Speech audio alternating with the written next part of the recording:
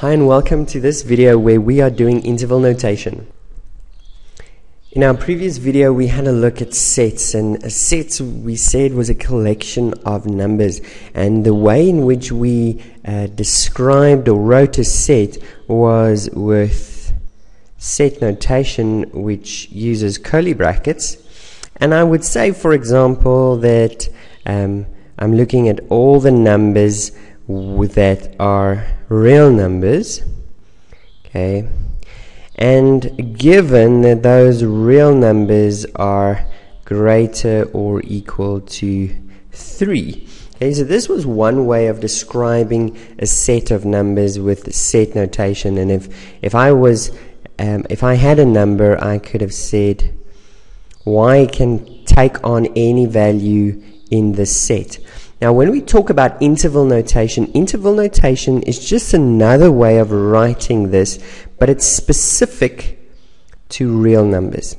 We only use interval notation for real numbers. And here is how I would write this. Well, actually, before I get there, let me give you some things, okay? It's only for real numbers. Okay, round brackets is for included limits. Okay, so for example, the smallest value that x can take in this limit is 3. In this set is 3. So 3 is a limit. It is a lower limit, and it is included. Okay, and I made a mistake. It's not for included limits, it's for excluded limits. Sorry about that. Round brackets are for excluded limits, while square brackets, okay, I don't know, should this be is or are? I don't know. For included limits. Okay, so we use this, for example, would be all of the numbers. If I were to draw this on a number line, okay, there's my number line, there's 3, and we looked at how to draw. We'll look at how to draw this in the next video as well.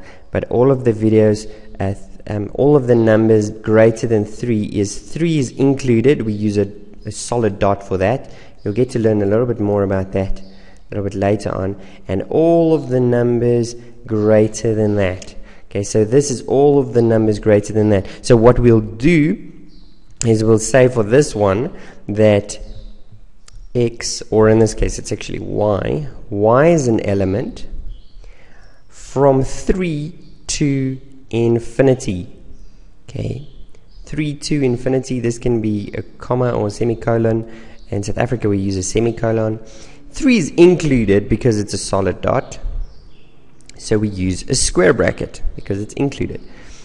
Infinity can never be included because we can never actually get to infinity, so infinity will always have a round bracket. So this is just a way of writing all of the numbers from 3 to infinity that are real. Okay, so I can have something like this. Let's look at the different ways I can go from negative infinity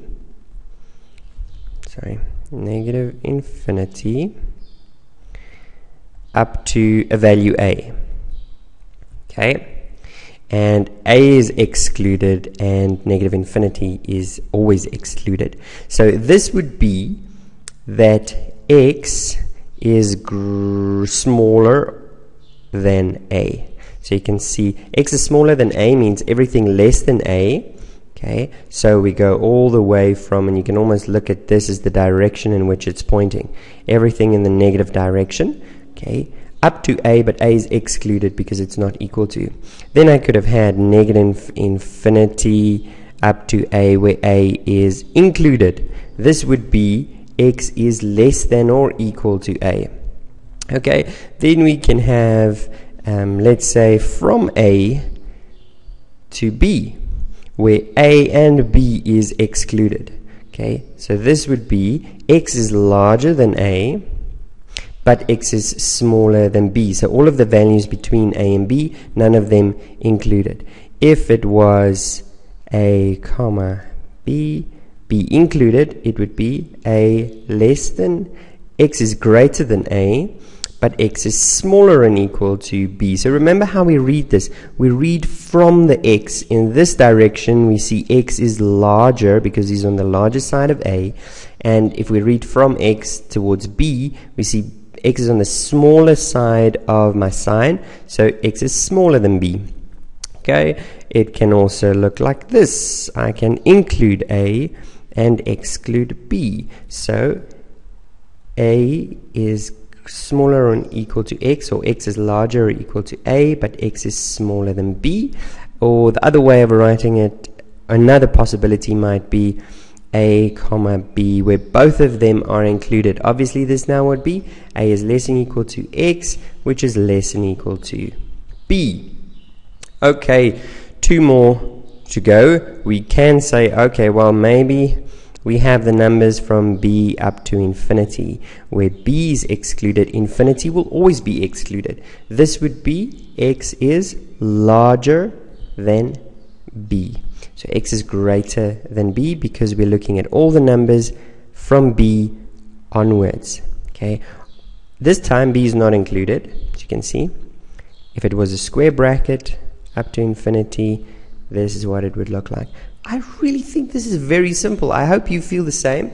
It's not going to be a long video. I'm going to stop here and not even do many examples. But the point being that this is interval notation. Interval notation uses brackets where the round brackets are for not included or excluded, and the square bracket is for included limits. Well, I hope you enjoyed the video. I'll see you in the next one.